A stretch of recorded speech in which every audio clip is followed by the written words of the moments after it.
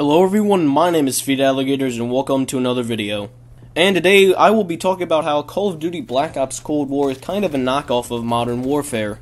And also, I do not feel there's really any reason to play Cold War over Modern Warfare in the state that Cold War is in right now.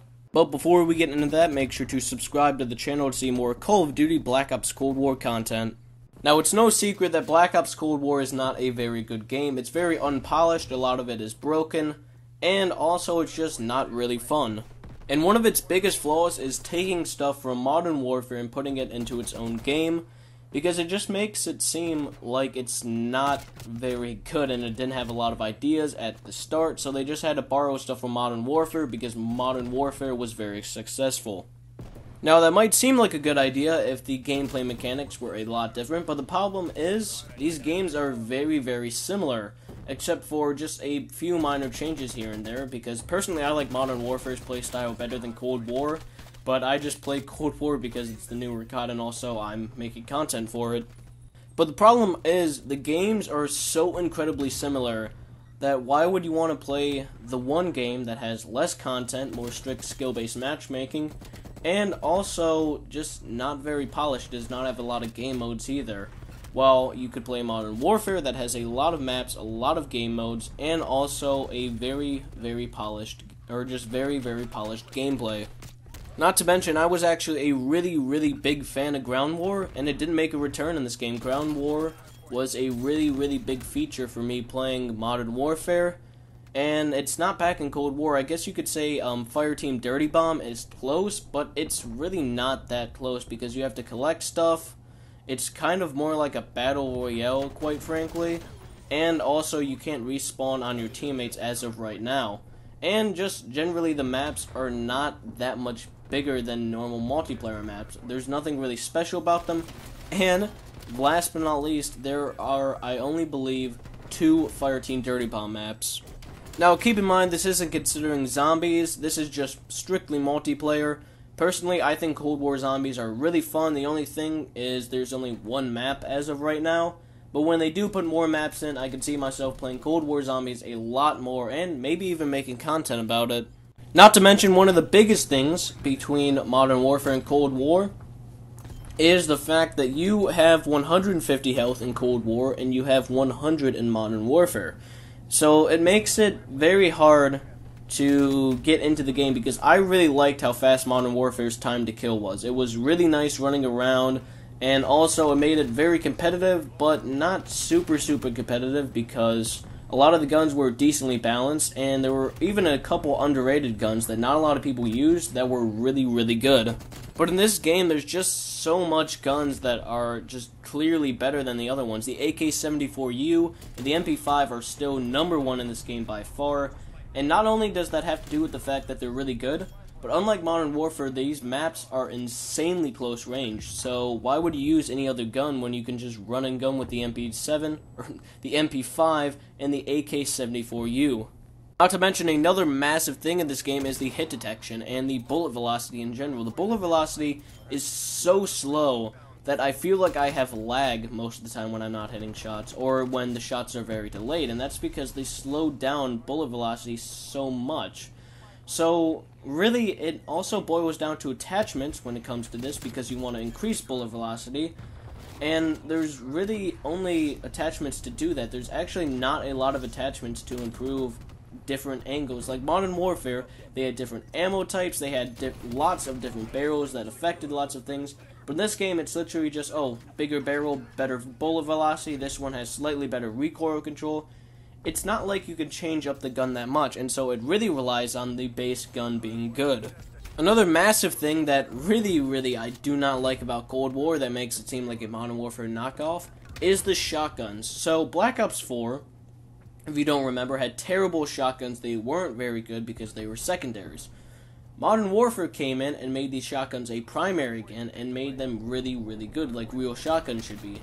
Almost all the shotguns, actually I believe all of the shotguns, had the potential for a one-hit kill point blank, which all the guns, or really only 2 of the shotguns in this game. The Huer has the only one that has a one-shot kill potential, and even then the damage range is so incredibly limited, it's really hard to get.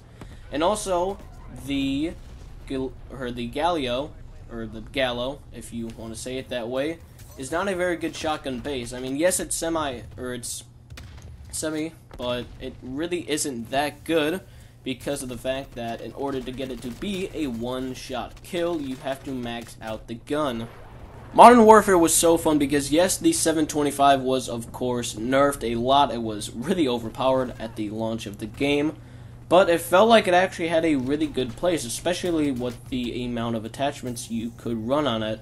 I personally would like to run the sawed-off stock and the sawed-off barrel just because I would normally use it with a primary and just use that as my secondary, even though it was primaries in the game, so you had to run overkill. But it's just the fact that there was so much customization. All the guns had short barrels that gave you wider pellet spread and, you know, faster ADS speeds and stuff like that. There were a lot of different factors to, you know, think about when you're making a gun.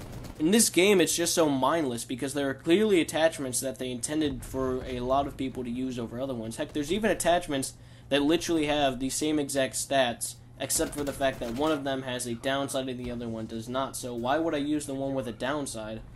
And really shows just how little they put into actually making good attachments and making the game vary a lot depending on what you used. There's also no different ammo types like how there was in Modern Warfare. I mean, Modern Warfare, you could make your own AK-74U by putting on the different rounds, and it affected the fire rate, and it affected the range, and a ton of other stuff. And this made it really good because you could make it have the long range capabilities of the AK-74, but you could make it have the faster fire rate and the lower damage of the AK-74U. The problem is, in this game, there's not really much customization for both of these guns, and you can't really interchange them like you could in Modern Warfare. Another big thing to think about is just how little thought they put into the different guns except for the base guns, or not the base guns, the main guns. The assault rifles, the SMGs, and a couple other guns have a decent amount of variety, I will admit. The assault rifles and the submachine guns are really the only ones. Maybe the tactical rifles, because there's 2 burst and 2 semi-auto guns. But the thing is, all the other guns didn't really have much thought. I mean, there's only 3 LMGs, there's 3 snipers. There's really only 2 good pistols. I'm going to be honest, I do not like the Diamante that much. It's really not that good.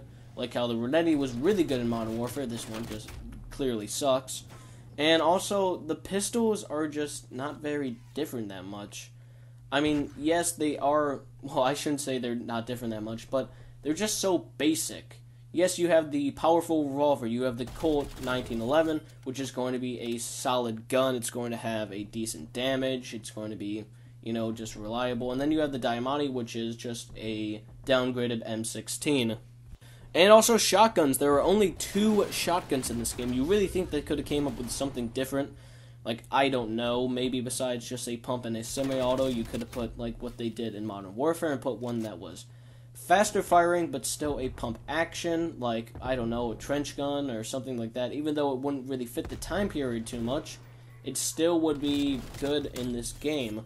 And they could have just put really anything. They could have put a full auto gun, they could have put the striker, which I know they're adding, but they should have just had that at launch instead of trying to add it through the Season Pass, which you probably will have to either pay to get or grind multiple hours to unlock. But with that, we will conclude the video. Make sure to like and subscribe and comment anything down below, such as what you thought of the video or future video ideas. And as always, I will see you all next time.